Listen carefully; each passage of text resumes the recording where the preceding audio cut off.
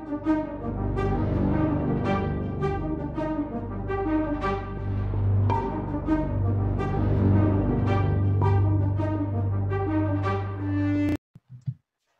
there, Bill. How's it going? It is going incredible, Kevin. Welcome out this morning. Welcome, everybody, to the Investor Guys podcast. Kevin Mills, Bill Barnett here. We're here to talk about real estate, get you going, keep you going, tell you what we're doing, what's happening around the country. So today, what's on the agenda for today? We talk about farming neighborhoods all the time. I think people have a general idea of what it means. It's choosing an area to focus on, but I don't think they really understand how to go about farming an area. And I have a couple of videos that I put together for my own videos on my YouTube channel. But some of the things that aren't going to be talked about in the videos that we're talking about, other things that you can do is, maybe we should talk about this towards the end of the show. You can do mail campaigns. You can even do door knock campaigns. The same thing as real estate agents do.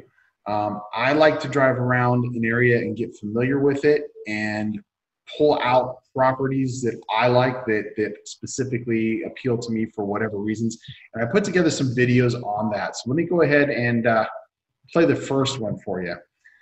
And I told you about these a few weeks ago. This house is vacant. Grass overgrown. It's clear that nobody has been in and out of that driveway for a long time. There's a guest house back there. You can see that it is just sitting empty as well. There are no curtains on the windows. I don't know if you can see that in the video because it's right there. No curtains in the windows. We can see into the house. There's nothing. So Pump up your audio a little bit, brother. What's that?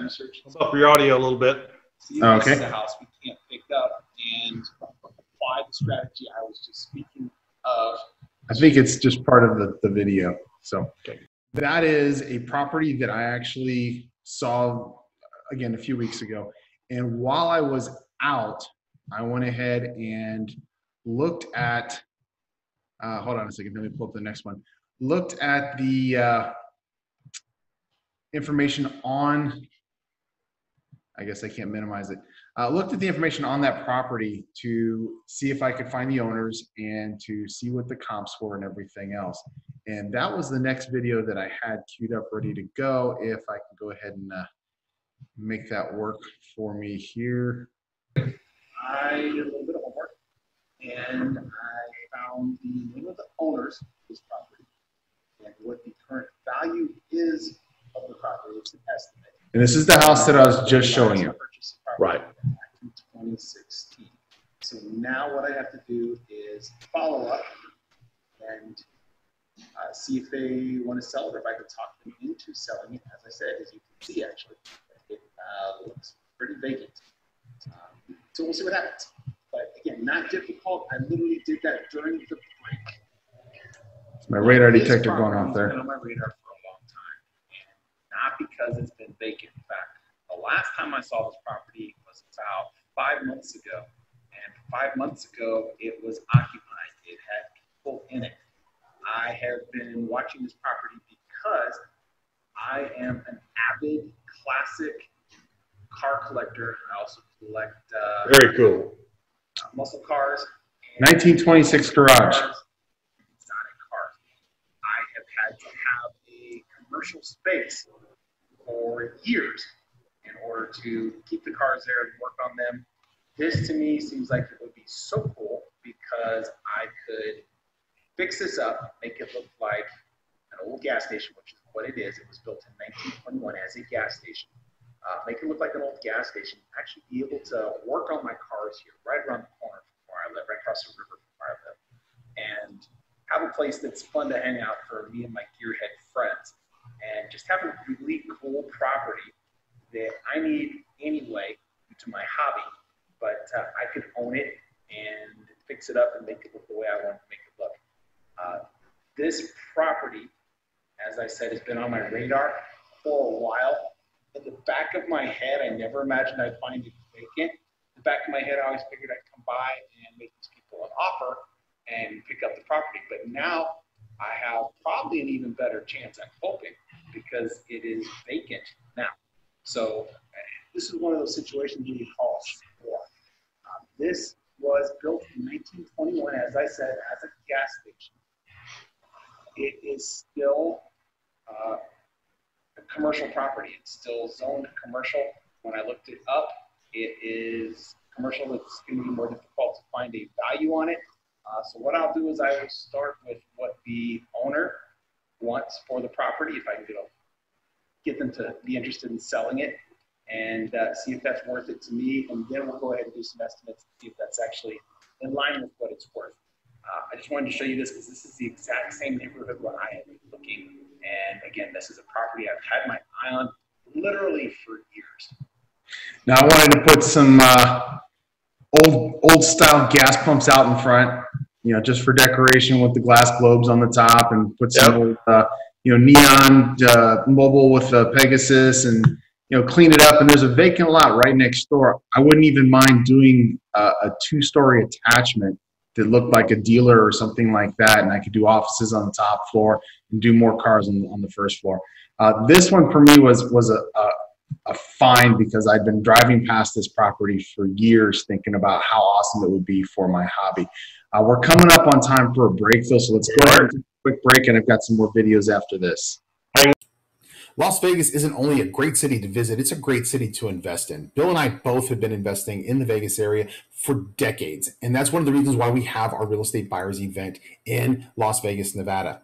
Check out the same strategies, the same types of properties, the resources that we're using here on the ground, the people that we're using here on the ground to get the same types of returns that we're getting here in Las Vegas. The Real Estate Buyers Event, that's realestatebuyersevent.com. Read more about this event, find out where we're going to be, including when we're going to be in Vegas next, and register. We'll see you soon.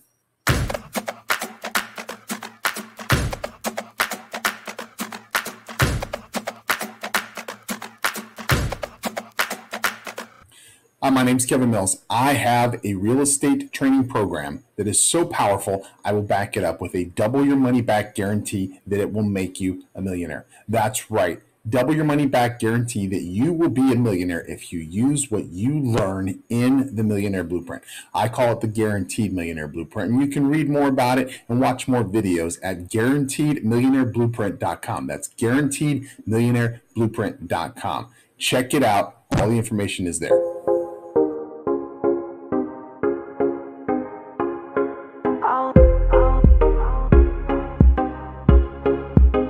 Guys podcast. Hey, all right, now we're back, and now we're back. Welcome back to the Guys podcast.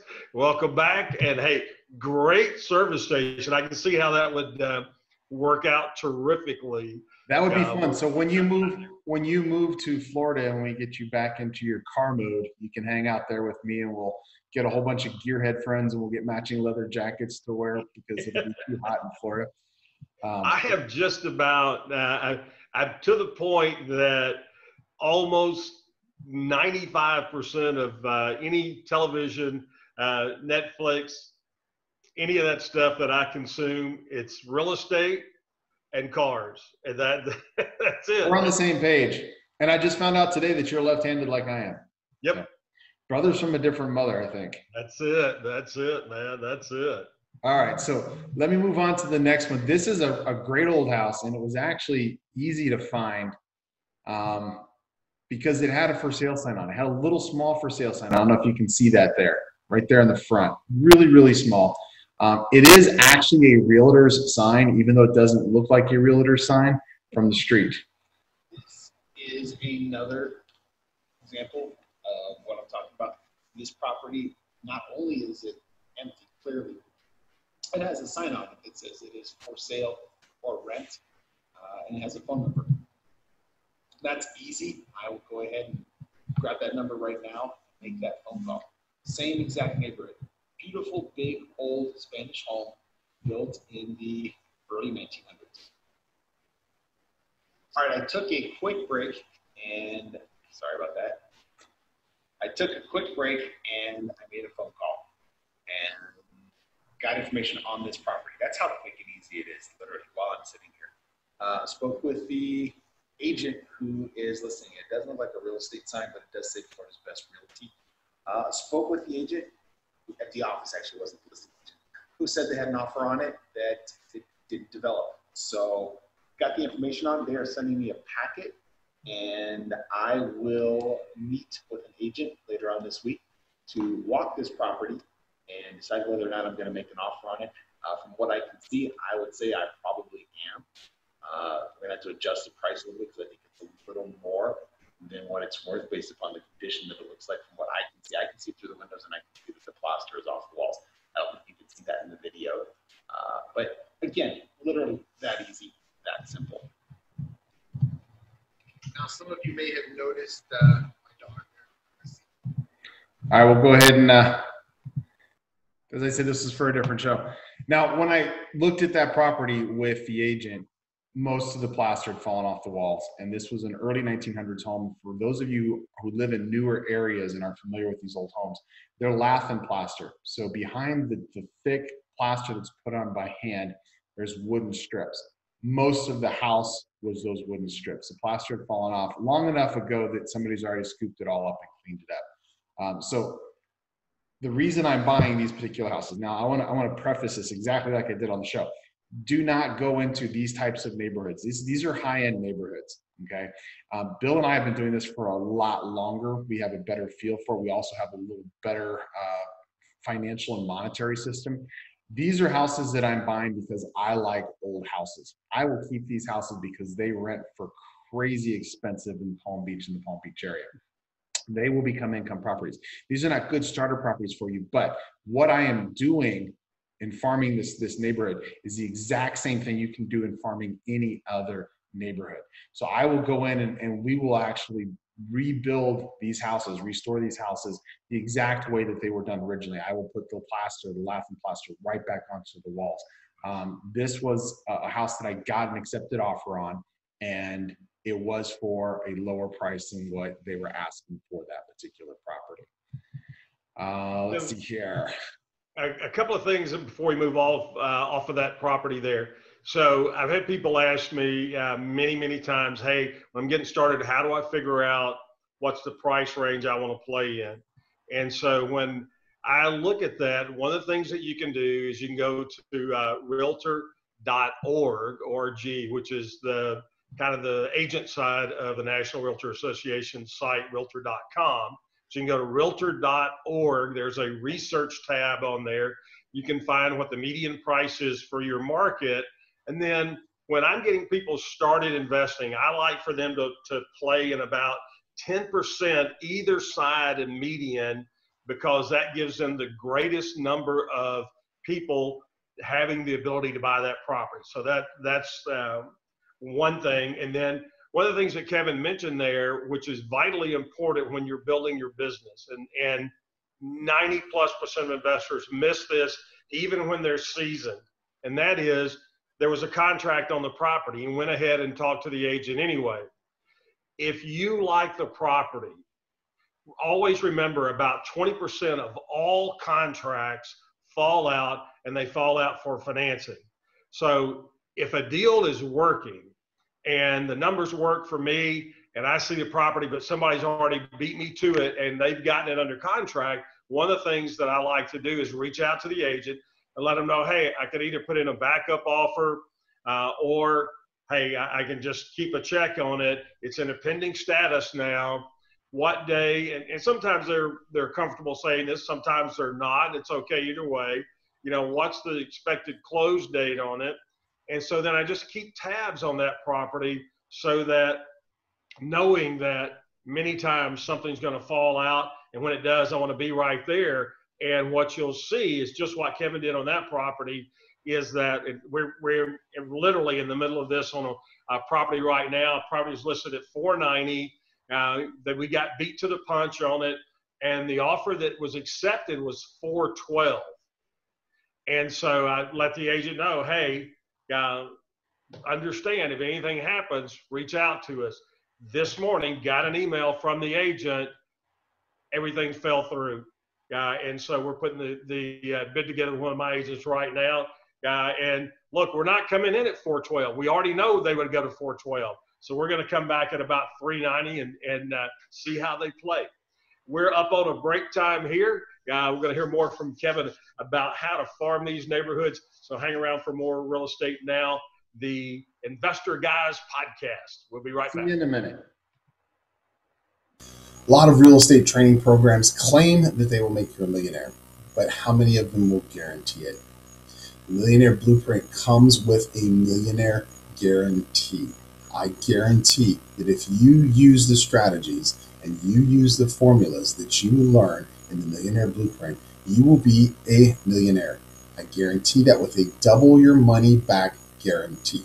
Whether you have hundreds of thousands of dollars to invest or absolutely nothing, it doesn't matter. I'm going to show you how to start investing and be a millionaire guaranteed. Now, I can't tell you all about it in this short amount of time, so go to the guaranteedmillionaireblueprint.com. That's the guaranteedmillionaireblueprint.com. Watch the videos there. Read about the guarantee. Read more about what we offer with the Millionaire Blueprint. Get signed up. I'll see you in Palm Beach.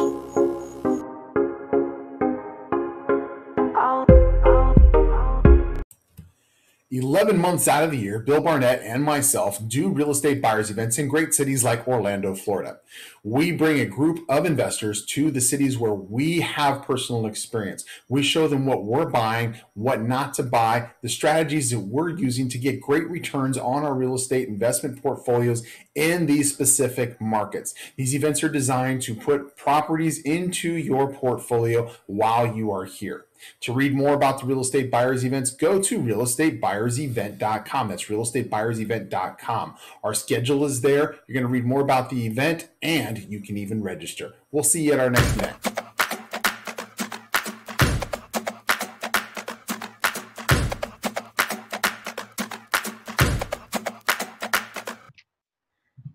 And we are back from our break.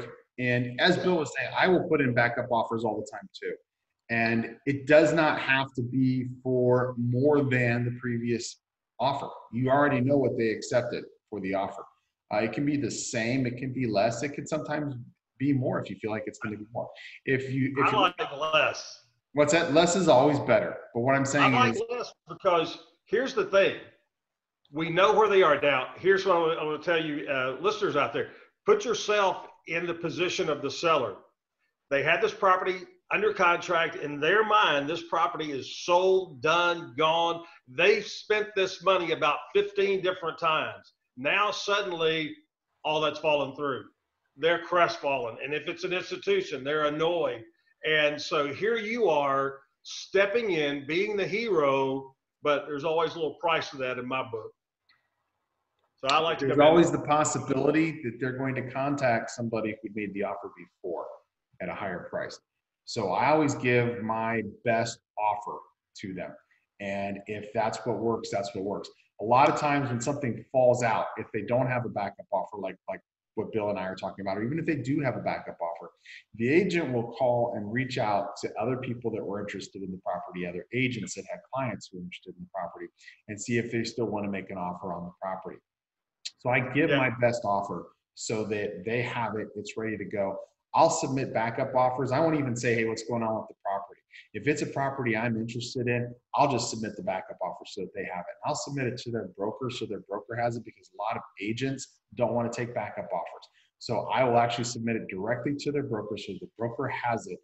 Then if it falls out for any reason, falls through, then they already have that backup offer. Usually the broker pushes more to go with the backup offer than to get on the phone and start calling, because that's a waste of time as far as they're concerned when they have a bird in hand.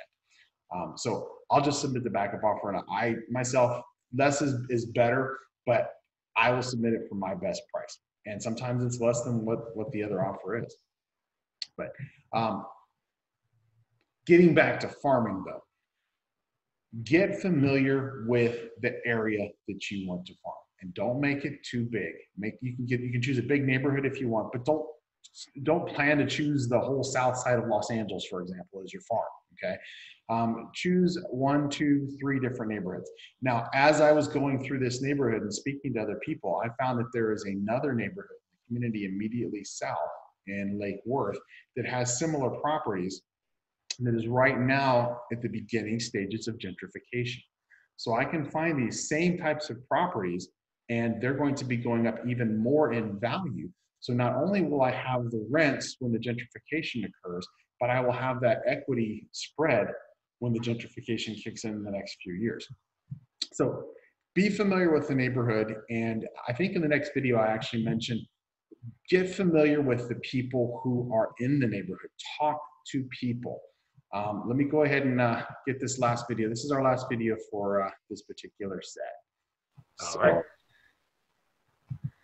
As a real estate investor, I have lots of different strategies. And this is vacant land in that same neighborhood. When I am driving around, I keep an eye on vacant properties just like this one.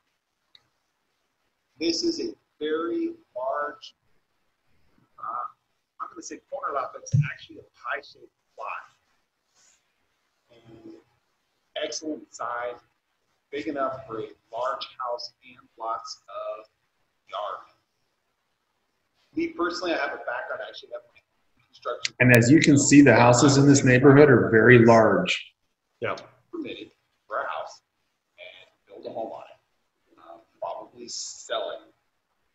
As a beginning investor, you find properties like this, find developers, find builders, you can find contractors that would be interested in building on this property and possibly sharing the profits with you, but at the very least, get the option on the property and then sell it to the contractor or the developer and make your profit there. Now, while you're driving around, you're going to see lots of different things with vacant property also. This is actually facing the river between us and Palm Beach. When I say us, I'm in West Palm Beach right now. This is literally almost a half, actually a little more than half acre. And this is so you can see what they can build with the house. This would be their view. That's Palm Beach that they're looking at. That has a boat dock that comes with it as well. Now, in this particular case, there is a for sale sign. So I can call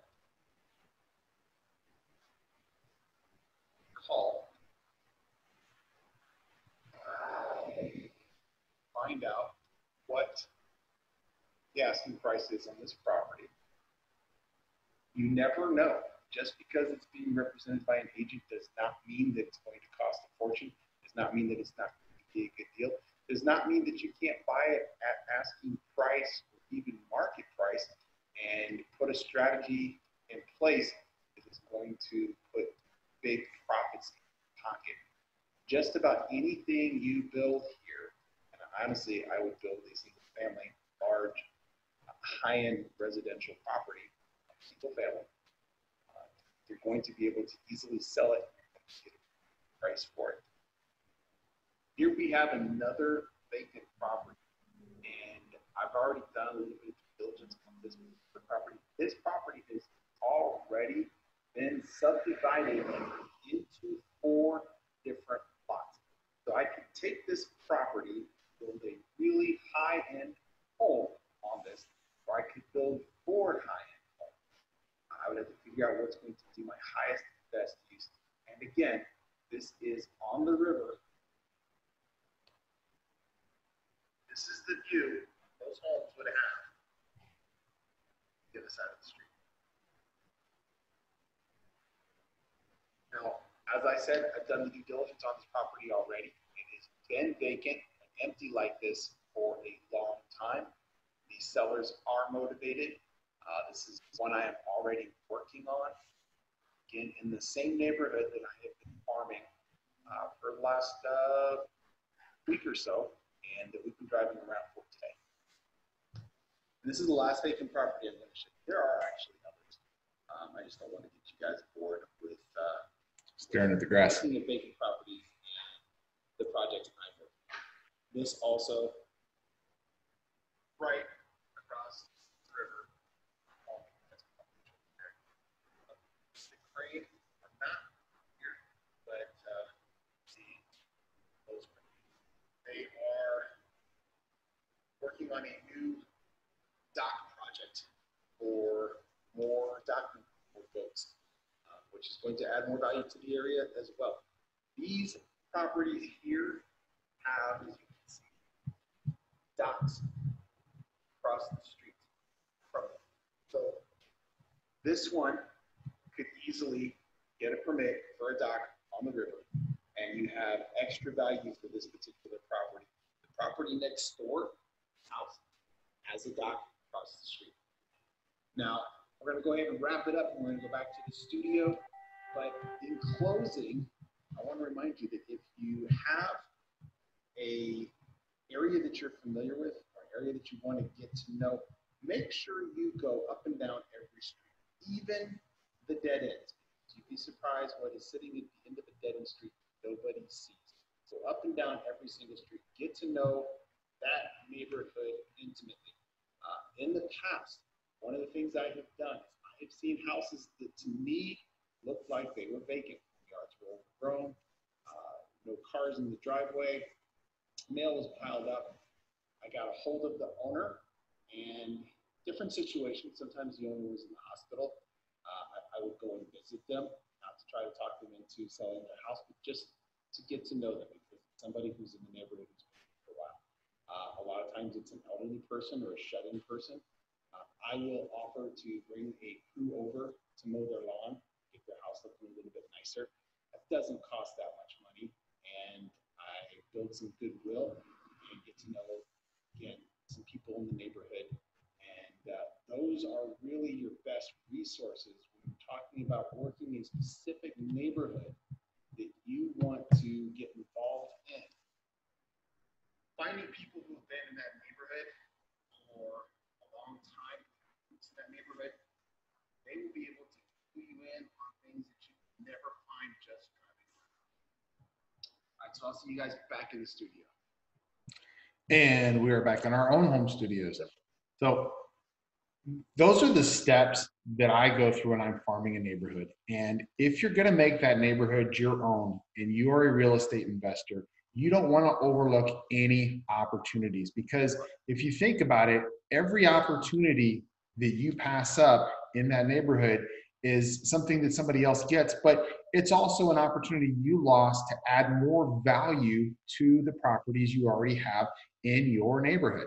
If you pick up a property and you improve the value of that property, you have improved the value of the other properties that you own in that neighborhood.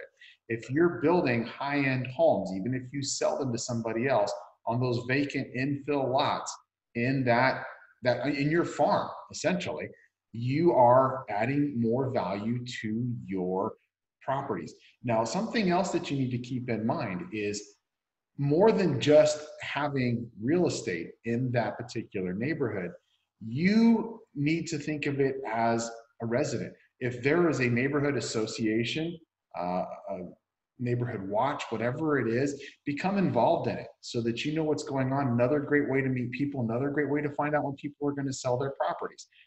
If something is happening as far as redevelopment funds or something that are going to happen from the city or from the county, okay, get involved with that so that you know what's going on.